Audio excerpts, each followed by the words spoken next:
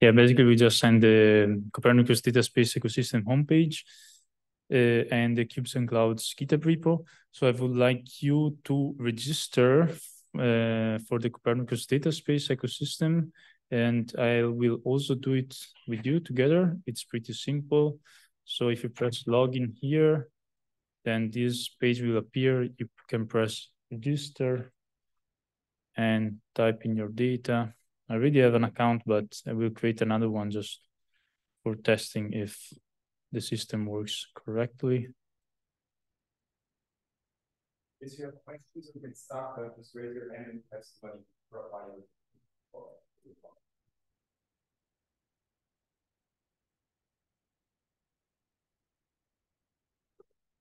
Type of user, research, search, purpose, research, accept,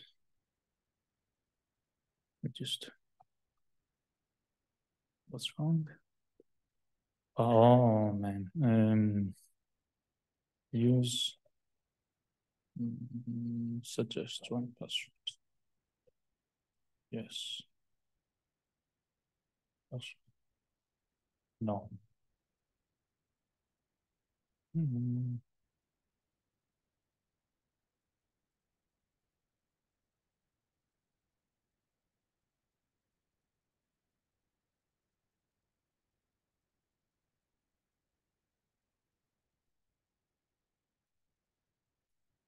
Ah. Peter was here. No, found.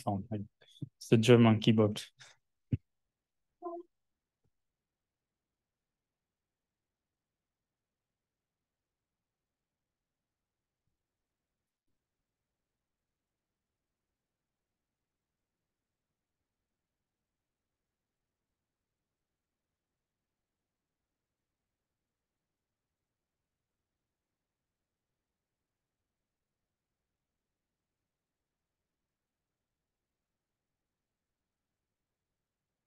Yes, I made it.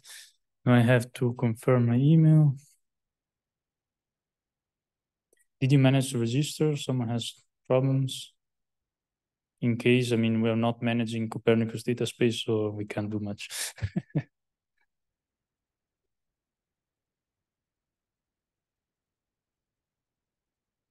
Okay, I confirm my email. And I log in.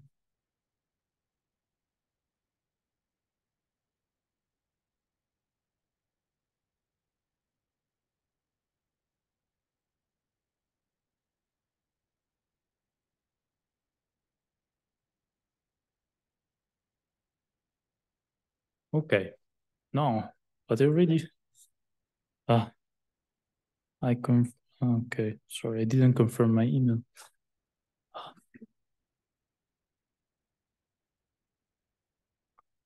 Last time.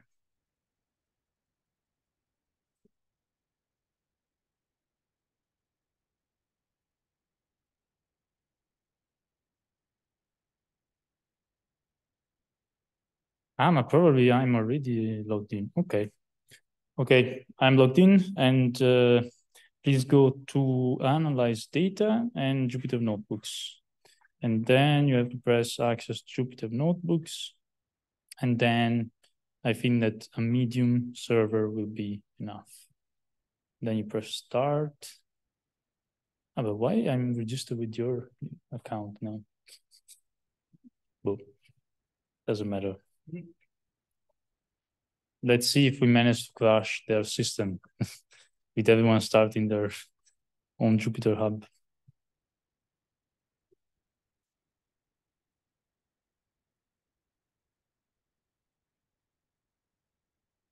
Okay, maybe while we're waiting, I can explain to you what we're going to do. So we're using a notebook that we've created for the online course, Cubes and Clouds, that will start soon. So that is one part of the exercises we're doing there. And it is what we will do. We're going to request data from OpenEO, slice and dice a data cube to spatial and temporal extents that we're interested in. Then we're going to calculate an index, in this case, the normalized difference snow index. we're going to apply a thresholding method to distinguish snow from non-snow. And then we're going to do some aggregations based on these binary masks and going to aggregate that into a catchment. And then we will see how the snow cover is evolving throughout the year in a catchment. And we will compare that to some runoff data in the end. So it is a simple workflow, but it includes a lot of processes that you probably are looking forward to use in some of your workflows. And yeah, it's... Yeah, now you should see, if you manage to run, to start the Jupyter Hub instance, you should see this page. If you're used to Jupyter, you already know what you're seeing. But basically on the left side, we have like our storage with the files that we can navigate around. Here we already have the Cubes and Clouds repo, but we're gonna clone it again together. So Mattermost, the second link that I sent, is the link for cloning the GitHub repo. So we can open up a terminal here on the other terminal, and we can clone the repo easily. Git clone and link. And the folder will appear here on the left side. So if you navigate to the Cubes and Clouds folder, so you just open it, then into lectures, then 3.1 data processing, exercises, and then please open the notebook called data processing CDSE.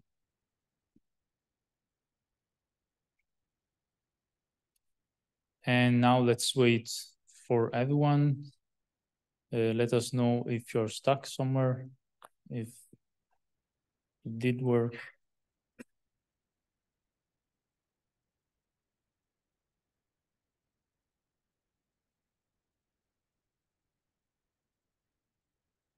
So in the predefined Python environment that Copernicus Data Space is offering, there are some missing libraries. It's funny because, I mean, they offer you this environment to use OpenEO as well, but there's OpenEO which is not installed. So we have to install some missing libraries in the first cell. You can just run it. For running a Jupyter cell, you can either press the play button here or with Control-Enter, and it will run. So after the installation, we'll be ready to go.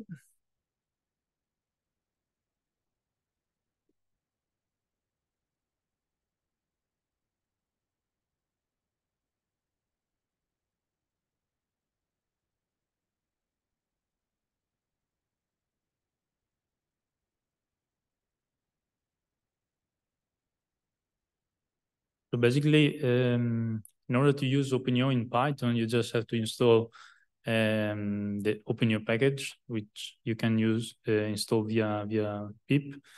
But of course, here we are importing other libraries that we'll use later on for the final visualization and data cleaning and processing of the data. So the first step when you interact with an OpenEO backend is to connect to it. So usually you have an URL, which can be the one offered by Copernicus. It could be the one offered by OpenEO platform. Even here at Eurac, we have our OpenEO backend. But the way to connect to the actual backend, it doesn't change.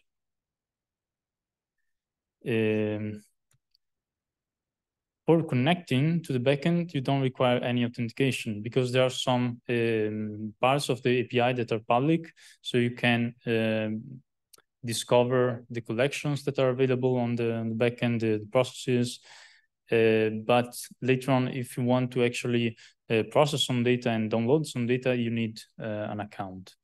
So in the next step, we're going to authenticate, so perform the login step. Oh, sorry.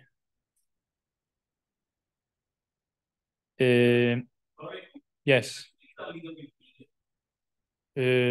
Sure, let me try.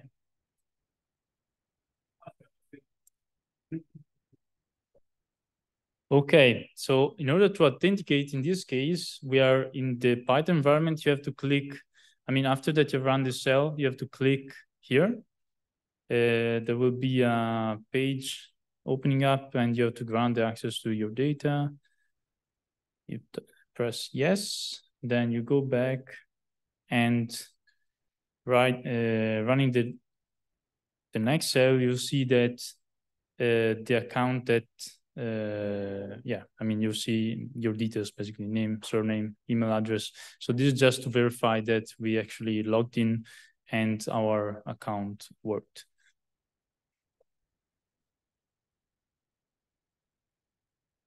Next step, we're going to use hydrological catchment polygon that has been defined previously. It's a GeoJSON file which is under data here. It's called catchment outline GeoJSON. We're gonna load it using GeoPandas and visualize it on the map. It's so currently, just to show you where we are here in Bolzano, and this catchment is above the city of Milano which is before the Val Venosta Valley. Until where do we go? Don't remember where we should stop. Oh, okay. Okay. With the connection object that we basically define here, connecting to OpenEO, so this con, we can get some information out of the backend. We can list the data collections that are available in this way. You could also do it in a more, let's say, nice way, doing list collections and an interactive list where you can also inspect the metadata of the collection will open up. All good? Yeah, okay. Now we are interested in the Sentinel-2 level 2A collection, which is called Sentinel-2 _ level 2A. And with the described collection, we can get the detailed metadata about the collection. You can get description, previews, temporal extent, all. Basically, this kind of information is a rendered version of the stack metadata that is basically offered via the OpenEO collection endpoint.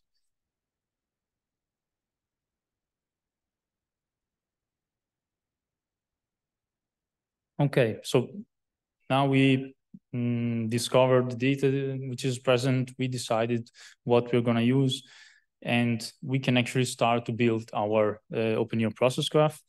In OpenEO, we define the workflows as process graphs, which are basically JSON text descriptors of what we're going to do in our workflow. And they will describe all the steps that are required from loading the data until storing the result. So we'll extract the bounds of the area that we're interested in. As a time range, we're going to use we will focus on the snow melting season of 2018. So from February to June 2018. And we're going to use the green, SWIR, and sync classification bands from Sentinel-2. Additionally, if you would like to filter also directly the cloud cover, you could also use the properties filter and directly filtering the data with a cloud cover less than equal a value that you could decide. And now we reach a step where we have defined all our parameters and we create the first building block of our OpenEO process graph, which can also be rendered, and it looks like this. We have a load collection process with the bands that we define, spatial extent, temporal extent, and so on. Here you can even inspect what you passed as parameters. And now we'll do the same with R, so also the R users can follow. In the meanwhile, if you have questions about the Python part, raise.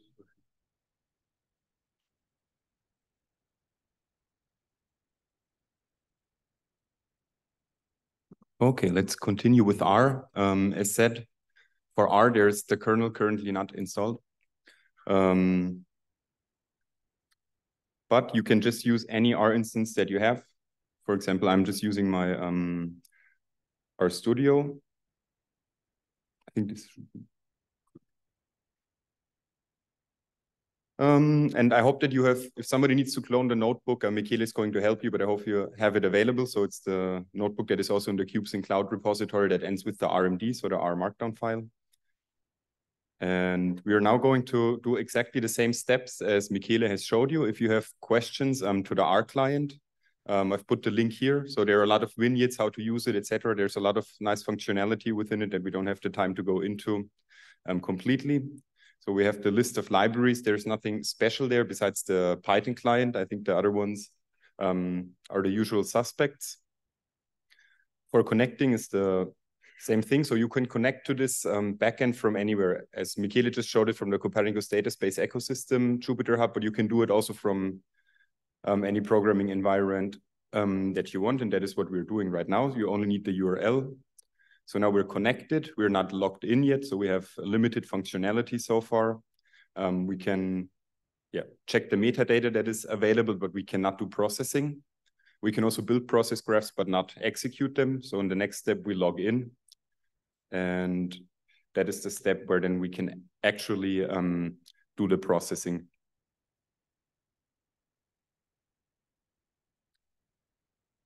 Okay, so the login is successful, as you see. You can also double check via the connection object, and you can ask it if you're logged in. Then we're loading the catchment data and having a look at it so that you've already seen. And we're going to inspect the metadata. And here the function is, so the OpenEO, that is the package that is the R client. And here the list collection just shows you which collections are available on this specific backend. So here we have all the sentinels. If you connect potentially to another OpenEO backend, you will see another list of collections here. So that completely just fetches what is available. The same is true. We look now at a specific collection. So we've also seen that just in the Python client, it renders the stack metadata nicely and tells you everything that you need to know.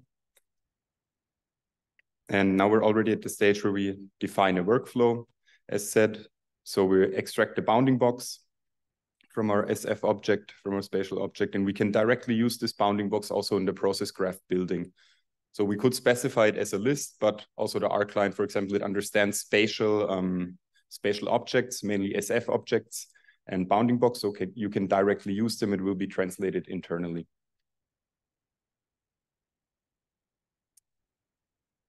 And maybe another small difference to the Python client is that with the R client, you have to explicitly load the processes that are available on the backend. So different backends can have different processes. And the first thing you do is you load them from the backend into an object that I call P here, and you just call processes. And after that, your object P will hold all the processes. So that is why it's taking a time now, since it has been communicating with the backend. And now you see the head of the names of the object P. You have all these processes. And if you type P and $, then you get an auto completion. You can check through what the different processes that are available are. Okay, and now we're at the step where we actually want to load data. So that's the first step of our process graph. We use the specifications that we have set further up. We use the process load collection. So it is always the first thing that you will do because you need a collection that you want to work on. And we can also visualize it, the process node that we have just created here. So now we're again on par. Michele will take over, and it's important to say that so far no processing has been executed. We're just building our instructions that we want to execute later on. And so if we were working with Open Data View, at this point I will have an extra rate support. Because I requested the interval and this is gonna be an extra rate. That's what I understand. So what do I have now? What is this S2 thing? So far you have nothing actually. That is just the description of what you want to do. So you say you want to potentially later use this data, but now you just create the recipe for what you will execute in the end. So now you tell them all the extents that you have. You have a whole Sentinel-2 collection, but you want this catchment that we've seen for a certain amount of time. So you specify this in a JSON that is shown here. And that is what is going to be sent to the backend once you click on execute. So what you need to build this in JSON. Yeah, so the clients, they help you. Usually this is supposed to be hidden away from the user. So this is actually something that you might not want to see because it's hard to read. So the clients are your native programming language, but they create this JSON representation of a workflow that can communicate with the backend via the API. Yeah, later on maybe we'll... sorry. Yes, Gilbert. So now I have collected data.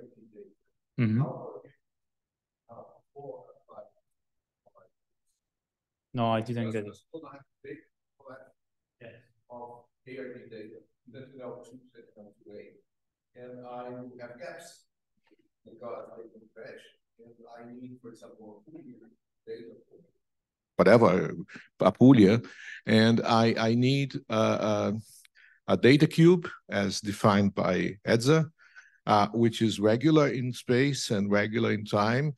And where do I get my data cube now? That would be before applying the indexes. I would like to make sure that it really is a data cube. Yeah. I mean, there are processes in OpenEO that allows you to do that. You can aggregate in time. So basically, if you have Sentinel-2 data, which is coming from different tiles, for example, you could try to aggregate over time and get the weekly average, median, whatever. And spatially, you could decide to align different data sets, resampling one to the other. But those are, I mean, are a bit more advanced processes that we might do. And the aggregating time does what, for example, GDAL Cubes does. Gets it right in terms of clouds, gets the best.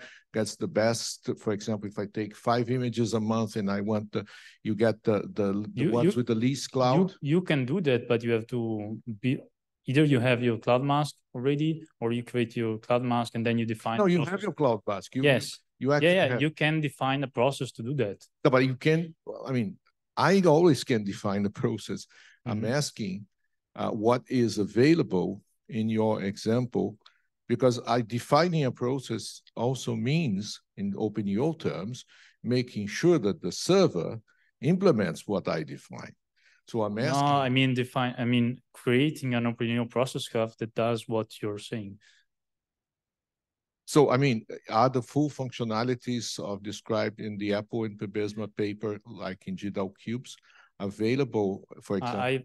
I don't have an answer. I don't know all the functions that you mean. No, I mean, available in Copernicus, you have you're giving an example of the Copernicus data ecosystem. I'm asking a specific question, not a generic question. Are the functions to build a data cube available in this Copernicus data ecosystem? Because if the question would be in Microsoft, they are not. In Amazon, they are not. And so are they available? Which mean documentation of whom? I mean, what is the where do I find where you find the list of processes that are available, you mean? Okay. I mean, to get to know what kind of processes that are available on a specific backend, after that you connect it, you can do connection.list processes. And you'll get the list of processes that are available in this particular backend, which are also the ones exposed. My final question. You have aggregate temporal, and then my question is the aggregate temporal equivalent to what is GDAL Cubes? That's a question. Yeah, I'm not sure. I think we can solve that later in the discussion, but I think what you mean, all the processes are generally available to create a dense data cube that has equally spaced observations. and cloud mask, and you have the quality filters to use. And we will continue. Maybe it becomes more clear how you can apply these processes. And I think most of them should be available to do it. We can compare later on if it's the same as in GDAL cubes. Okay, so we were actually here. We defined our first step. Now we are gonna compute the normalized difference snow index, where we use the green and sweep bands. You can actually refer to the bands in this way in Python, and you can perform mathematical operations or in the same way as you would do with NumPy, for example. So just using subtract and divide. And in this case, we have created a reduced dimension process, because combining two different bands, we reduce the dimension bands, and from two bands, we'll get just a single one, which will be containing the NDSI values. So now that we have a data cube consisting in multiple acquisitions in time with the NDSI values, we can filter it with a basic threshold value of 0.4, and this will return a Boolean mask that will tell us if that particular pixel is probably containing snow or not.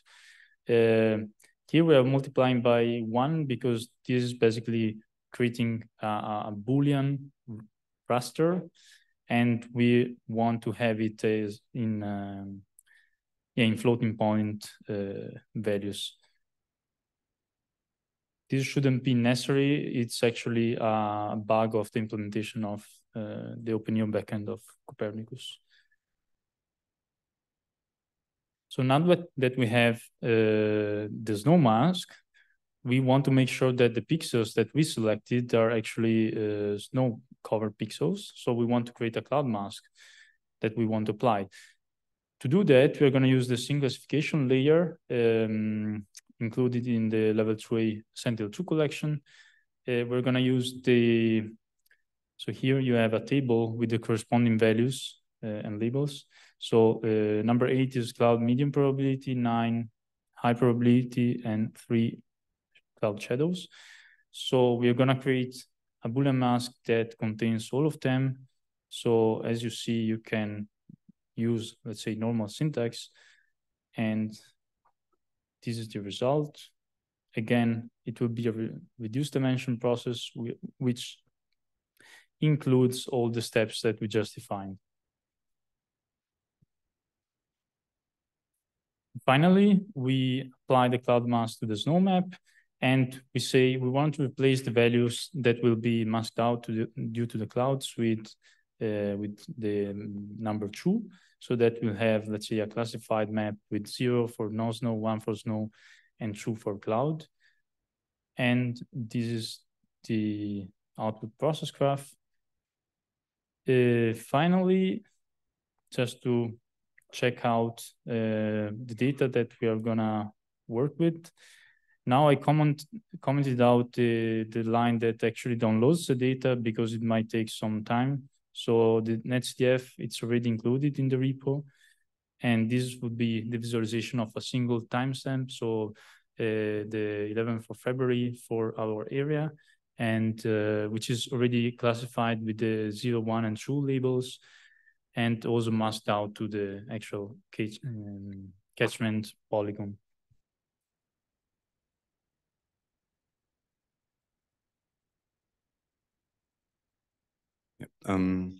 Okay, maybe just as a quick explanation, Michele went over it quite quickly, but in this step that is commented out right now, when you put the .download, that is where you actually request the data, and the processing will start on the backend, and you will be forwarded a link to the result that is used here to load the data later.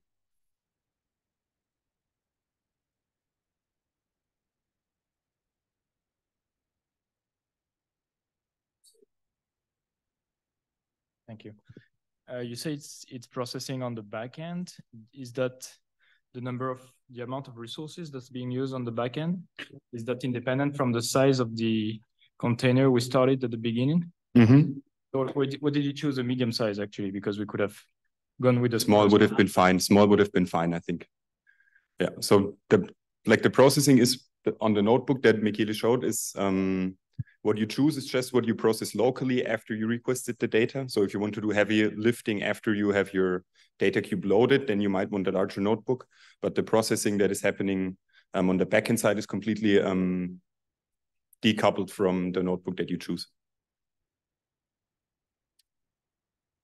Okay, so we will also continue in R now. So to compute the normalized difference snow index, in R again, it works a little bit different since it's a little bit closer to the OpenEO syntax, but here you can define a function, for example, that you're going to use later on.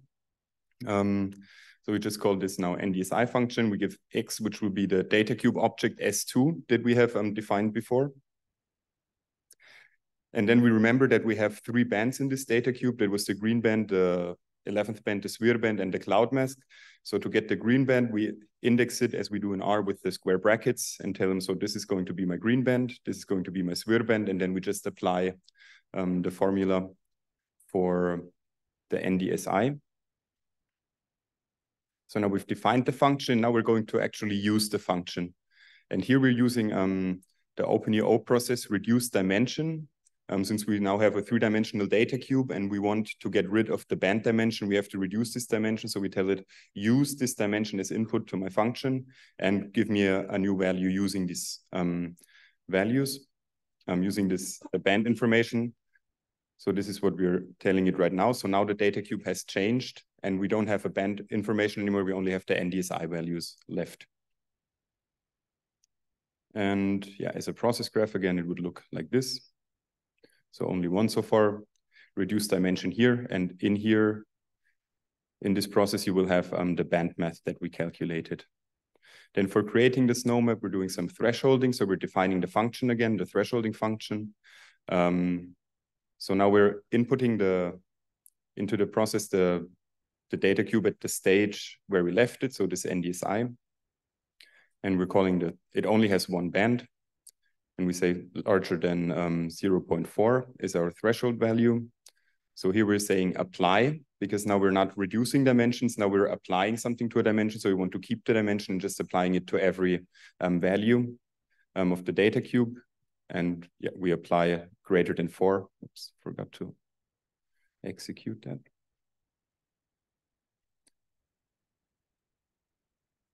Okay, in your process graph, now you see you have 1 reduced dimension and then 1 apply step. Now there's another function from the R client that is quite interesting. It's the get sample function, because now I try to explain you what is happening to the data cube. And you can imagine if you chain a lot of these processes, you might not keep trace of what is actually happening with your data cube or what is left in the data cube. So there's the get sample function, which allows you at any point in your workflow to just add a get sample node, and it will download a subset of the data, a very small one that you can receive quickly. You can inspect if the values that you have produced are actually what you have expected. So that is what I'm currently doing. I say get sample. I give the snow map that I've created so far, and then I say as stars true, so it will directly load the data set as a stars object into my R workspace. And once the computing has finished, we will plot it directly, and then we check if we have 0 and 1 values, what we actually expect. Let's see how long this takes. I hope it works quickly.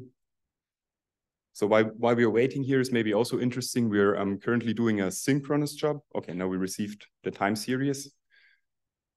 Okay, so we have the value 0 and 1 is kind of what we expect. Now, if we wanted to inspect it more visually, we could put a background map behind it, but it is actually what we wanted. We have 0 and 1 values, which are snow and no snow. So that is always good to do. I advise you strongly to do this sometimes in your process graph. Now, Michele also has, for the Python client, an idea of how to do that. He can explain later in the discussion. And we continue with the masking function. So it's again, the same idea. But now we're again creating a cloud mask. So we're starting again from this original Sentinel-2 input, and we're creating this cloud mask using the scene classification. So actually we're creating now a second branch of the data cube that is a mask.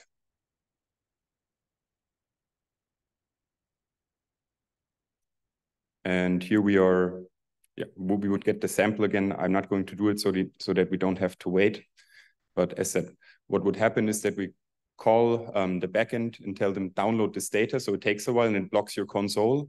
And this is good for small requests, but if you have bigger requests, you should create a batch job, and we will show you for the final result how to do a batch job. So that's just something to keep in mind, that there are synchronous calls and asynchronous processing calls.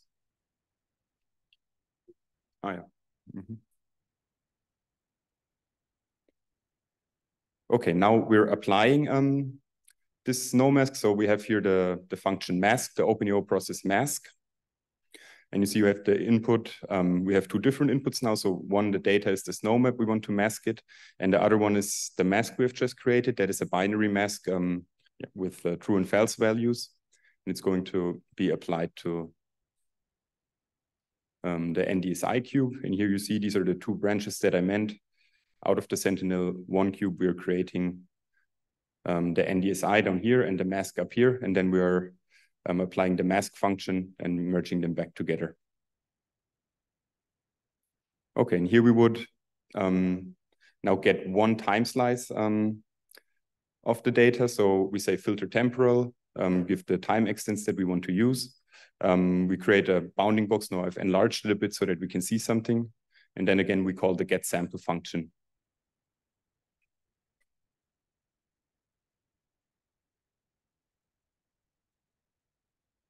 I will run it. This will take some time, but I think Michele can continue in the meanwhile, and later we will have a look at the result.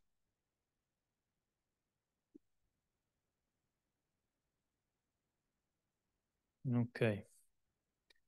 So basically what we built right until this point is a data cube where we have for each time step a classified scene with clouds, snow and no snow.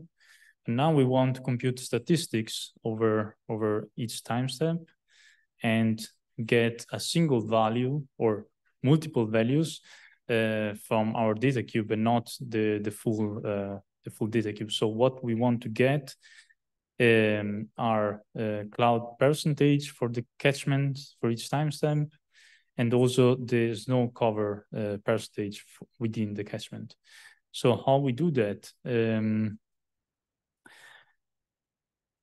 So we basically, for the region which is defined by the polygon, we create a Boolean mask for each of those things that we want to count. So for example, for the clouds, we already have a Boolean mask that says ones are the cloudy pixels and 0 are the not cloudy pixels.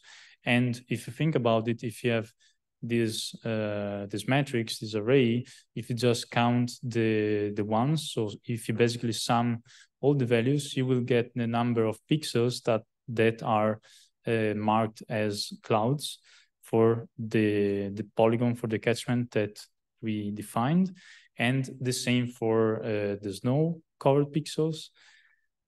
And also, so since we want to compute a percentage given the snow covered pixels and the cloud covered pixels, we also want to get the overall number of valid pixels.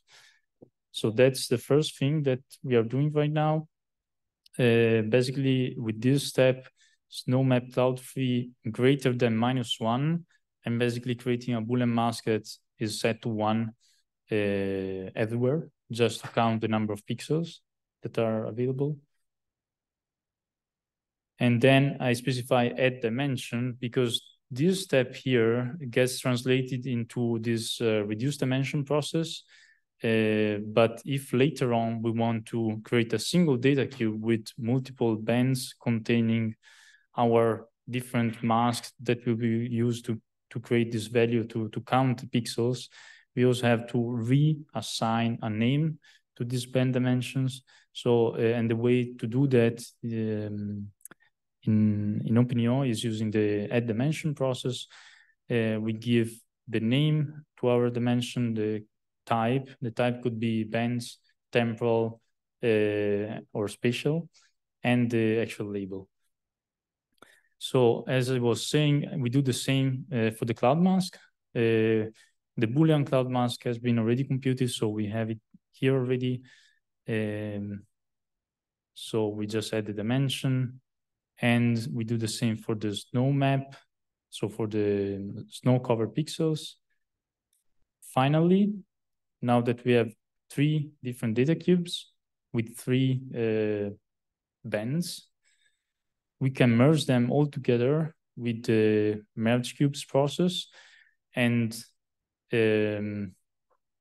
basically you have a single data cube with 3 different bands. One will be called catchment, one and cloud, and one and snow. And finally, the last step, which is the most important here, we use the aggregate spatial process. Aggregate spatial basically performs a spatial aggregation given either one or a set of geometries. In our case, we just have a single polygon, which is defined by the GeoJSON that we already loaded before. And we also need to specify a reducer function, which is the function that will be applied to all those pixels that will be selected by the polygon that we loaded before. So, and this will be the final process graph with all the steps that we defined, with all the add dimensions, merge cubes, and finally aggregate spatial. And as Peter was saying, so with the get sample function on the R side, we are using a synchronous call. So we just send the process graph to the backend and we ask, please run it immediately and give me back the data as soon as possible. But if the process gets large, you cannot do that because after a while, this call would be just killed. So instead, we should use batch jobs, which are asynchronous calls. So it's asynchronous processing where you basically send the process graph to the backend. It gets stored in a database. It will be put in a queue. Then it will be running and so on. And finally, once the result will be ready, you'll be able to download it. So the final step before sending our process graph is to use the save result process, where we pass the data format that we want to use as for our result.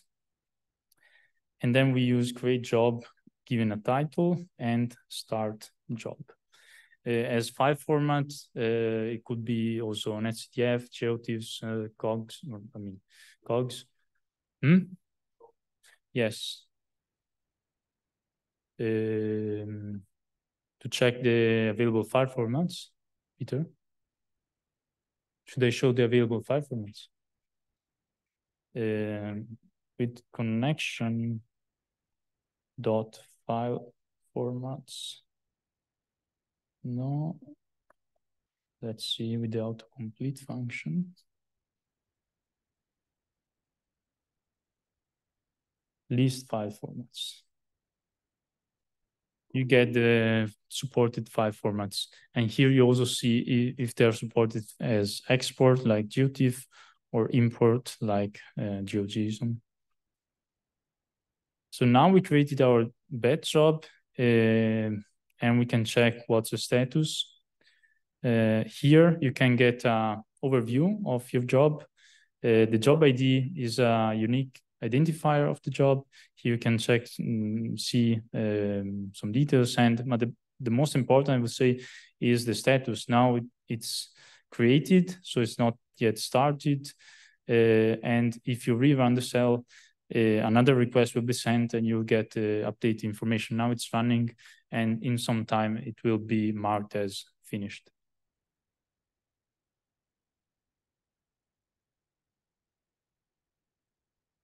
Okay, so while we wait for Michele's results, we can go back to the R client. So here you see that the synchronous call has finished, and we can have a look at the object. And you see, since I said get sample, that's just the bounding box that I asked for. And you can see here, yes, it's a binary mask that has 1 as the snow values and 0 as the non-snow values. So we're fine with that. Yeah, and you could also just check what is in the data cube. If you hit raster down here, you see, yeah, it's a data cube with 103 pixels. Since it's smaller, it's got one time step that we asked for. And here you see the value. So it's zeros and ones. So all is as expected. Okay, we'll do the same thing in calculating catchment statistics. I think Michele has explained the concept well. We're creating 3 binary masks. Then we're merging them together into one cube. So we have 3 stacks. Then we're applying the catchment to it, and we're taking the sum of all these 0 and 1 pixels. So you see here we're using the merge cubes processes. As said before, we're inputting, again, the last steps of our processings.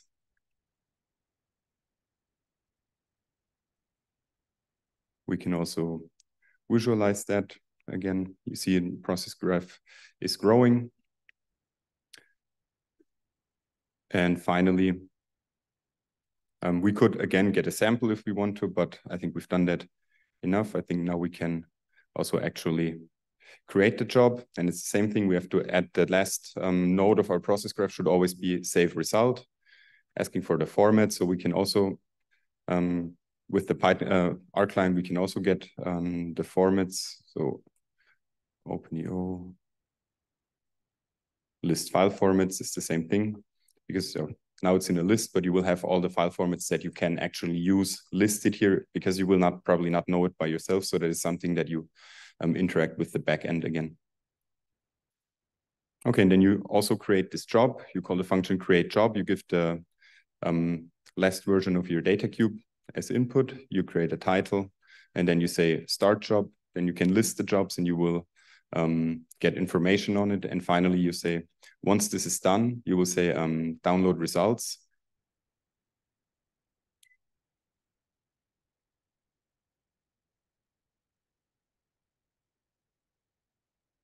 And then you will get the path and you can load the data. Okay, so now we're told, yeah, the job has been successfully registered on the back end. And I call to start the job now. Okay, we have seen also that we got this job ID that Michele just showed before. Now a new one for my job.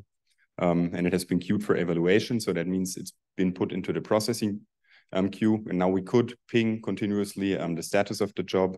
So let's see, we're using the ID that we get job $ID will give us exactly that ID that we see down there. And we're inputting it into the list jobs function and are requesting only that one job. And here we see it is created when it has been updated and the status is queued. So we're currently still waiting for it to start processing.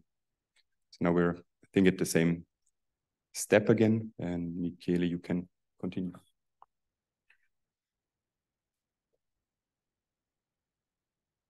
So let's see if my job finished.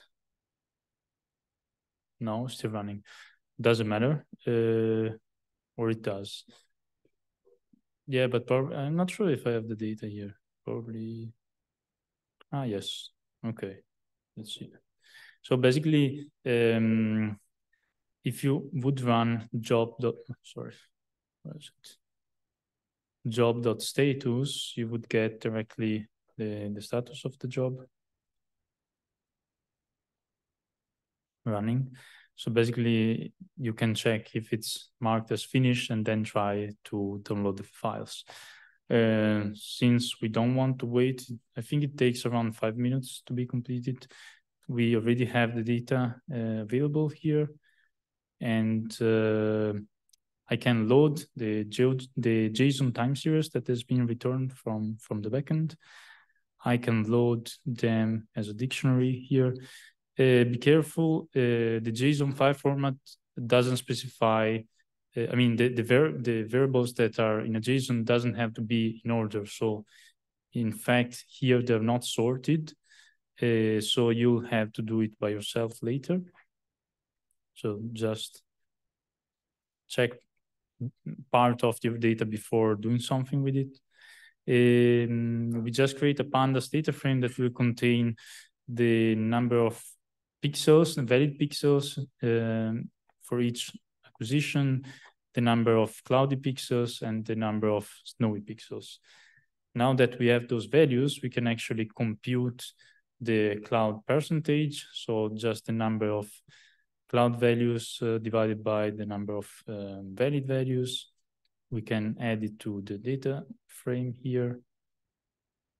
And we can start plotting the cloud percentage for each acquisition, and also a threshold value that we will apply. So if the cloud coverage is greater than 25%, we will discard this data.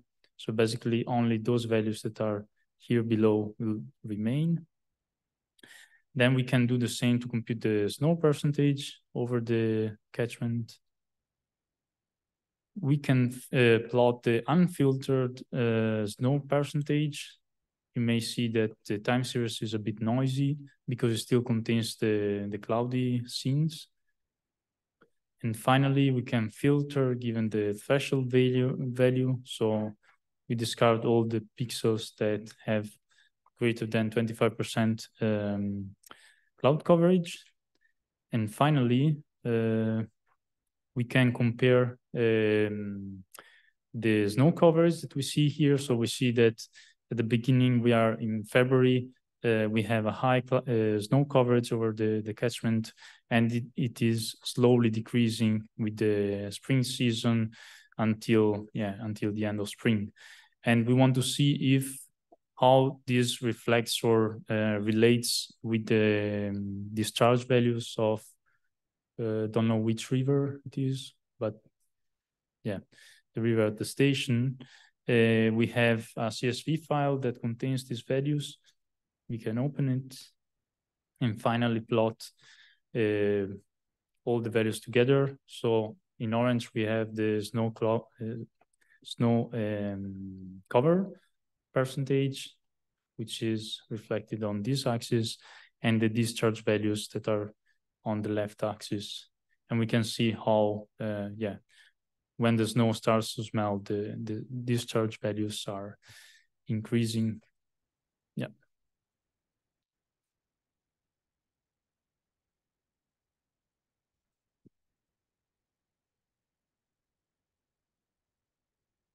Okay, so we'll go through the final steps of this workflow now also in the R client.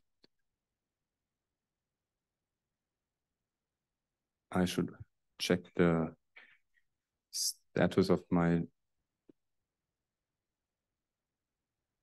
job, but I will also load it. We can later in the discussion, we will show you where the status of the jobs are. So I'm loading the time series as well, doing some data crunching.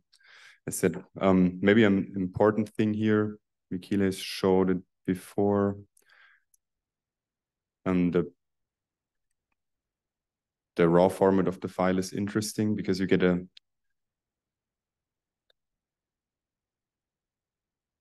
JSON file and you have these values here.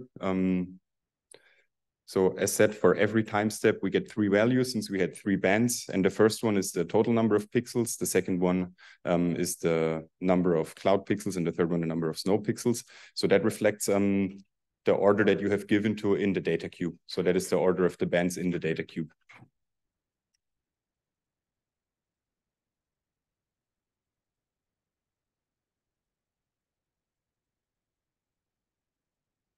Okay, now we're adding the filters as said. So this is now local R computing. You can do that in whichever way you want. That is just to show you the result in the end. Here we're listing the cloud filter and also a catchment filter because there are actually 2 tiles. That is maybe also interesting. In this catchment, we have 2 Sentinel-2 tiles. So the northern part is one and the southern part is one. And if you look at the number of pixels, then you see that they have different amounts. So you could potentially filter out according to that number of pixels as well. And then we can use the filters and plot the data here. There's the 25% threshold for the clouds. We can plot the unfiltered time series and see that it's too noisy, and we can remove the cloud observations. See, we have the exact same value as Michele created. So this also shows you that the JSON process graph that we're doing is the same thing. just created once using the Python client and once using the R client. And we can also compare it to the station discharge data. Now, this is a data set that we have already placed in the repository, but that's also online available from the Clear Snow project. So could have theoretically also been fetched online. And here you see the same relationship of the snow melting process that feeds into the river for the discharge. So that's it. That it was your first whole OpenEO process that you have completed, hopefully. Maybe I can ask you to raise the hands if it has worked for you.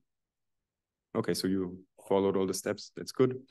So that's, yeah, it's not a very scientific example, but at least it shows you all the steps that you could potentially do using OpenEO. And I think you can take it from there, build your own process graphs, use the documentations. They're plentiful available.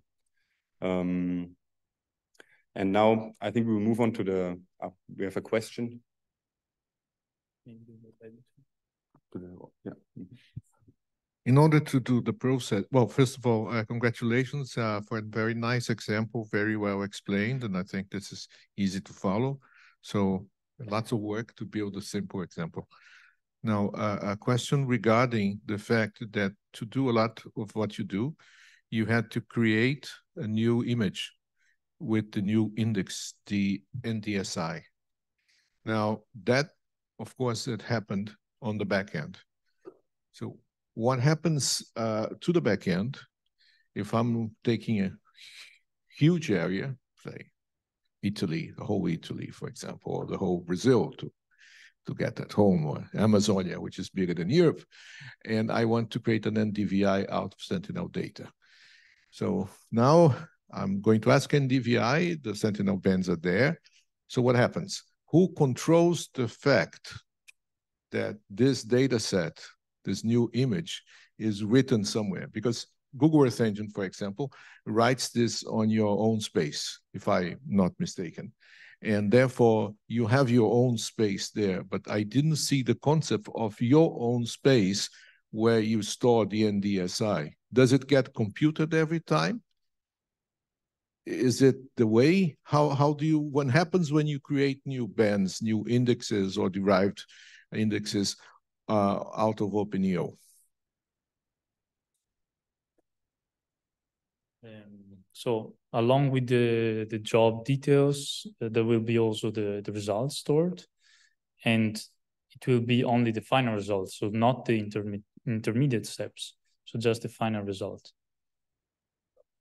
Final results is fine, but yeah, remember that if I'm doing a study over Italy, I may need to calculate, do various studies using NDVI or NDWI, and would I have to compute NDWI every job that I'm making? Don't I save it for a future work? Currently, the job results are stored as stack asset, and they could ideally they could be reused later on.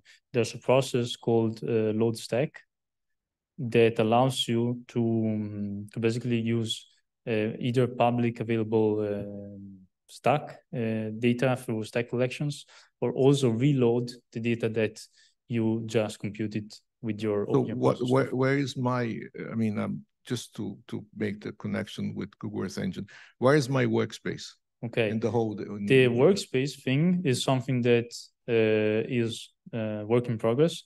Currently, as a workspace, you have your list of jobs with the results, and that's it. But it's something that they're trying to implement. It's not yet ready. Yeah, so they're stored on the backend, Gilberto. And what you get as a user is the link to that file, but it is stored on the backend currently. And you can you see you have the list of jobs and you have all the IDs of what you have created. And if you want to get that file again and continue working with it, you don't have to recalculate it. You just say, download me my job ID, and then you will get the result. And that is your personal workspace, so to say. It's just not a folder that you see per se. You just see the list of jobs and they have a address to them. Yeah, just keeping the same topic. So first, thank you for preparing this example. And I think it was really nice to push to use the Copernicus data space ecosystem so we could see like working practices. So definitely we should have more like tutorials and workshops like that.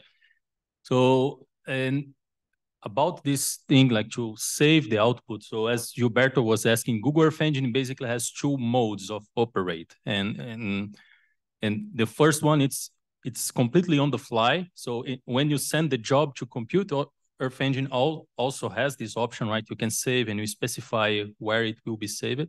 But if you don't do that and you just try to plot, it computes on the fly. So, and this is a kind of, it's really difficult to implement.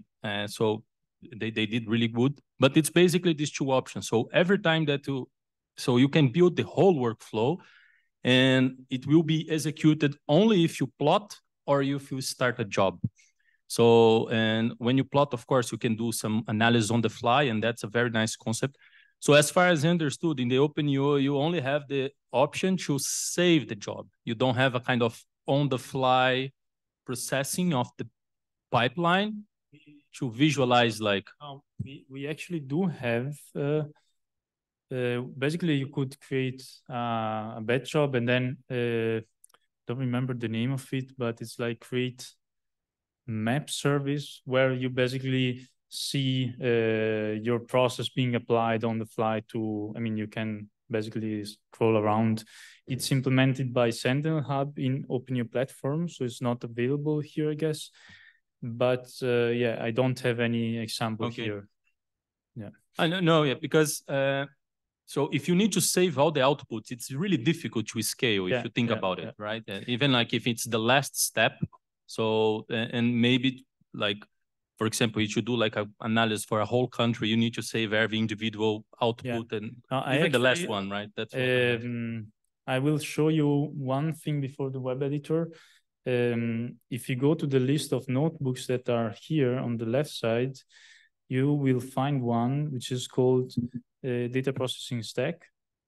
This notebook is an example of the OpenEO client-side processing, which has been implemented recently. So the idea was, so it's quite complicated to create a process graph and debug or prototype on the cloud because you have to run it, you have to get the results and inspect it. So the idea is, what if we allow the user to prototype locally with the same OpenEO processes definition, and then once they are pretty sure that what they're getting is actually what they want, they can move the process graph to the cloud. So, well, I'm gonna skip the installation part of some libraries. It's already released, but there are some processes that have not been merged yet. So I'm installing the development versions here. But basically the idea is that we can use, I have to install everything. Okay. The idea is that we can use publicly available data through stack catalogs, and we can get the results on the fly via Xarray, because I will show you this functionality leverages the implementation of OpenEO Python processes. They live inside the repository called OpenEO Processes Task here. And basically what it's doing, so we define the OpenEO process graph as we did before, and then it gets translated into Python calls to the Python implementation of those processes. The Copernicus data space is not using this implementation. The UDC backend and our backend is using this implementation of the processes. So basically, if you run your process graph locally and then you put it on the cloud, which doesn't rely on the same process implementation, then you might get some different result. But it's still, you shouldn't, but I mean, the data will be different. So if the data is different, you might already get something different. Yeah, it's still installing. In the meantime, I can, if you go to, sorry, if we jump around like this, but we don't have so much time left. Another way to explore OpenEO, it's the OpenEO web editor, which is a graphical interface. And if you go to openeo.dataspace.copernicus.eu, there will be the OpenEO web editor opening up. And if you don't log in, you get the same information that we were getting on the various clients. So the collections that are available, the processes.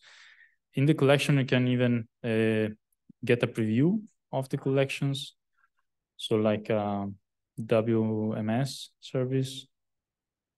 In fact, it's a you have to zoom in.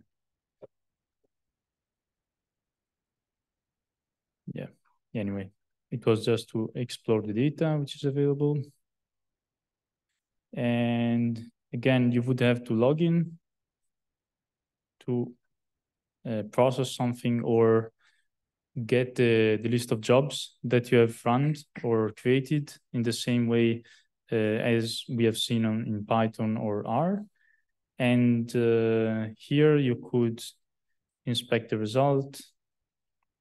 You would see how many credits you have been using for this particular job, CPU usage, number of pixels, multiple useful statistics, and then the result file with all the metadata.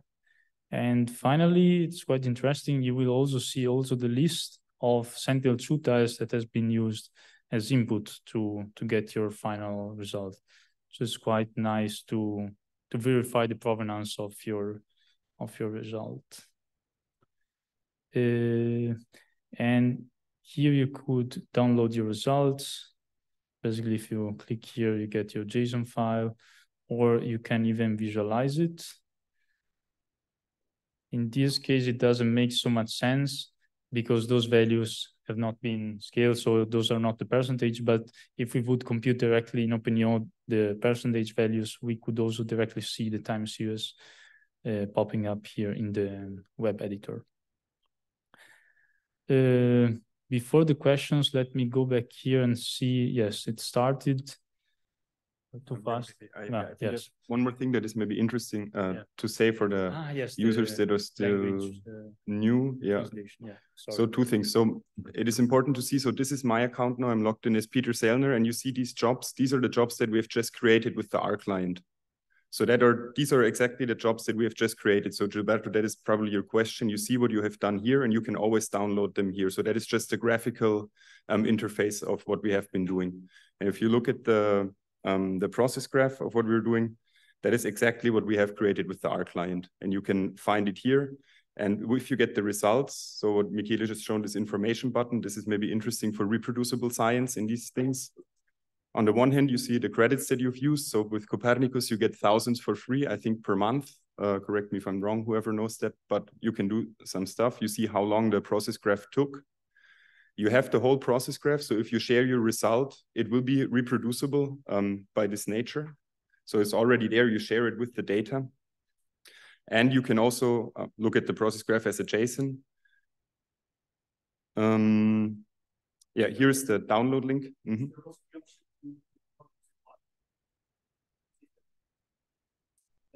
Yes, just a second. I'll show you. Yeah. And one more, yeah, that is what we wanted to show as well. So as said, here is the process graph in the JSON or a graphical format. And I think if you go to, do you remember where it was? No, it was up here. Maybe this P button. No. So what we're looking for currently, I cannot remember the name. Yes. Okay, so you see here, this is the process graph we have created. And you could also create this via drag and drop. We can show that in a second. And if you have created it, because maybe you're not so experienced, it's probably the best way to start with the web editor. Just drag your collection in there, do the connections by hand. And then you can click on export into another programming language. And here you would have this reverse engineered into the different client processing languages. So here JavaScript, you can also go to Python. And you see this will be the same thing that we have created in the Python notebook here. And you can also translate it into R. It might look a little bit different since it's a translation done from the process graph, but it's a really good starting point. So that's like the whole round trip that we gave to you now. And I think that are some really helpful tools that you can also get from the web editor. Yeah, of course, there are multiple ways of defining the same process graph to get the same result. So the translation, of course, will not be exactly the same of what we did on the client side. So quickly, I wanted to show this client-side processing functionality. So in this case, we are not going to connect to any backend. So we're just going to use the processing power of the local Jupyter instance. We're going to use Sentinel-2 Level 2A collection from the Planetary Computer, Microsoft. And we basically do the same thing that we did before. Instead of a connection, now we have a local connection because basically we just working locally. And we use, well, in this case, since I wanted to be a bit more efficient, I know that those two bands have a resolution of 20 meters and this one 10 meters. I'm not gonna load them all together. Otherwise they would be resampled on the fly to 10 meters. So I'm loading them separately and then merging them. Additionally, I also know that my catchment is mostly on the Sentinel-2 tile 32 TPS. So I'm just gonna load data from that tile. Again, instead of load collection, since now we don't have collections, but we have a stack catalog, we're gonna use this load stack process.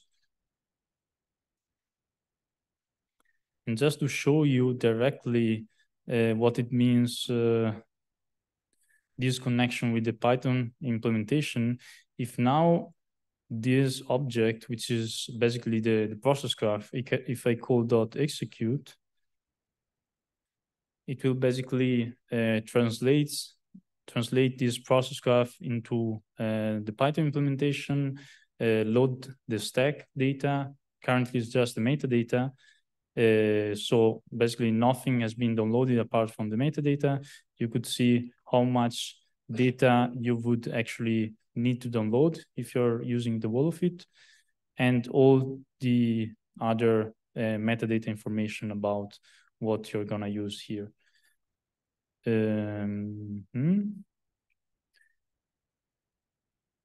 I proceed creating another data cube. This one is in the 10 meters. Now there's a section which is commented out, but you could download these input data as netcdfs to be used later on if you want, but now we're gonna do everything on the fly. We want to resample the 10-meter band to the 21, and we use this OpenEO process, which is called resample cube spatial. The target is the 20-meter data cube, and we use average. And we should close. Yeah. Okay. Anyway, you could go through the notebook. It should work, and you should see more or less the same result. Yeah, I think the most important thing that is still to see from that point on, you just continue with OpenEO syntax, and you will create the whole thing locally. So if you want to compare what you have done from a platform with data where you know the provenance of, or you want to really go into the time series, etc., that is the way to go to compute the same thing with the same process graph locally. So you have full control over what you're doing, and you can validate what is there. And now the floor is open for some more questions. And anyway, we can remain some more minutes after the finish if there are questions. Yeah, it might be a bit overwhelming with so many information coming. Take some time to digest all of it.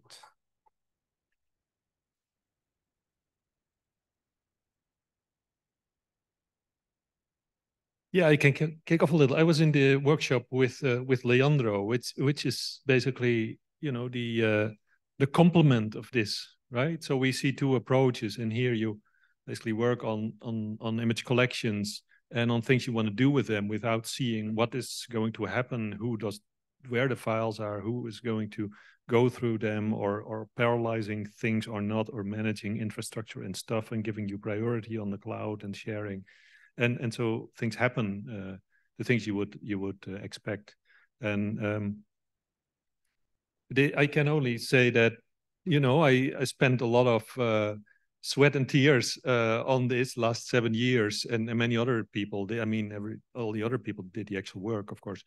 It was a lot of work and worth it. And I think we're halfway or so, right? So this is really sort of work in progress. So it is really fantastic to see this now as one of the 2 processing APIs on the Copernicus data space, a thing. So it's there next to the Sentinel Hub, which is closed source, which is of course also fantastic, but it's closed source, right? So that is you know, has its problems for open science purposes. And we have to see how there's many challenges here, but we have to see how this is progressing and being picked up by the community.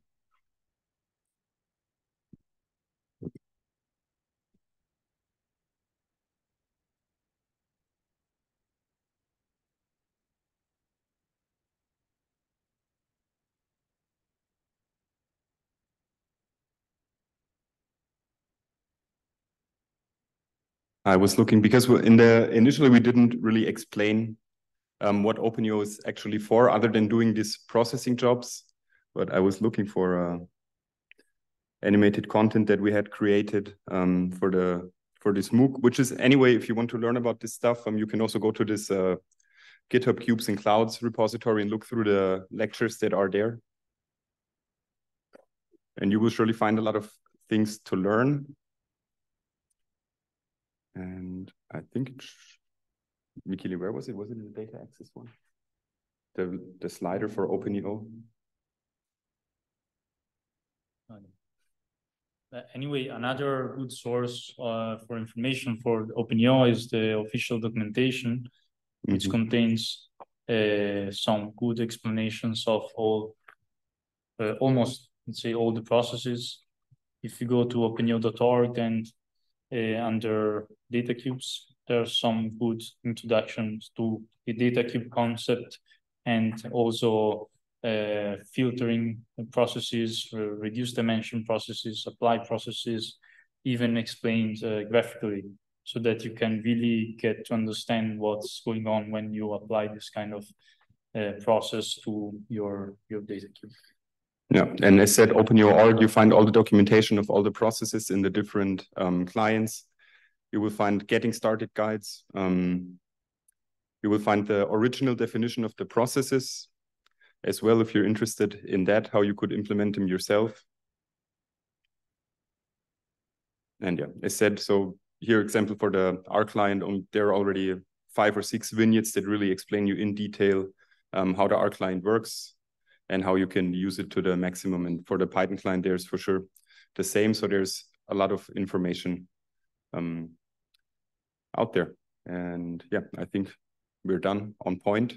And if you have any questions also later on throughout the conference, feel free to ask.